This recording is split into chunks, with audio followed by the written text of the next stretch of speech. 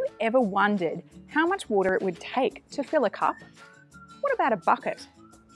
Even a bath? Or perhaps the ocean? Whilst it might be easy enough to imagine how much water it does take to fill a cup, or even a bucket, or a bath, it's almost impossible to imagine how much water it really takes to fill the entire ocean. Our brains just can't comprehend something that large. And Paul tells us it's the same with God's love. God's love is bigger than all knowledge. He tells us that God's love is wider and deeper and longer than we can ever really know. But Paul doesn't want the Ephesians just to know about this love. He wants them to grow in their understanding of this love every day. He wants them to be grounded in the love that Jesus offers us.